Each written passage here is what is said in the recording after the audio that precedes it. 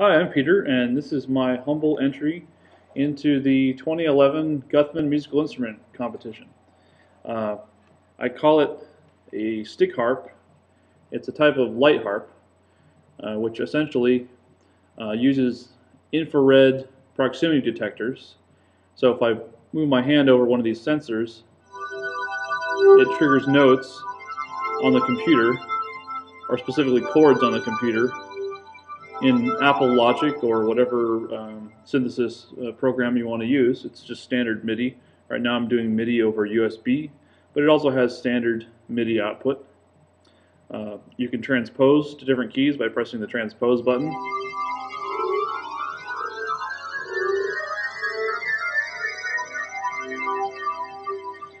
And that's about it. I mean, it plays 7 diatonic chords. But it also plays, if you hit the 7th light string in conjunction with one of the other light strings, like say this one's C major, and you hit number 7, it inverts the mood of the chord and makes it C minor. And the same thing for, like, there's D minor, now it becomes D major. So that's useful for accessing the parallel modulations that are so often employed in songwriting.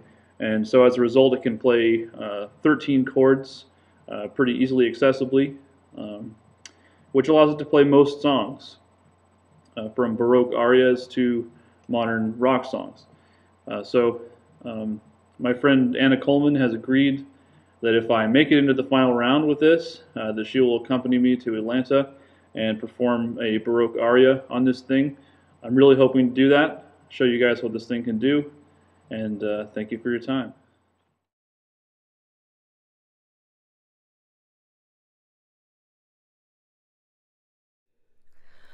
Oh, Shenandoah, I long to hear you. Away, you rolling river. Oh, Shenandoah, I long to hear you. Away, I'm bound away, cross the